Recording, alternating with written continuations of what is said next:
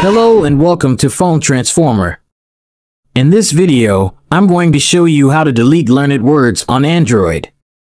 To delete learned words on Android, you will need to access your Gboard settings.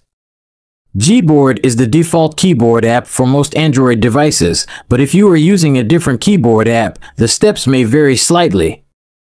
To access your Gboard settings, follow these steps. Step 1. Go to Settings. You can find the Settings app in your app drawer or by swiping down from the top of your screen and tapping on the gear icon.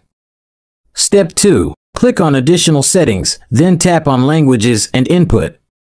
This will open a menu where you can adjust your language preferences and keyboard settings. Step 3. Tap on Manage Keyboards, then click on Gboard Settings.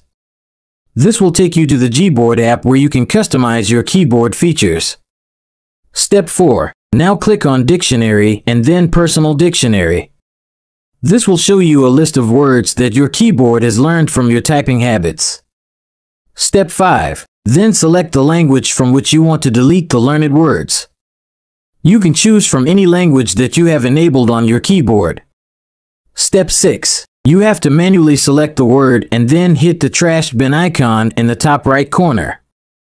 This will delete the word from your personal dictionary and prevent it from showing up as a suggestion. You can repeat this process for any word that you want to delete. And that's it.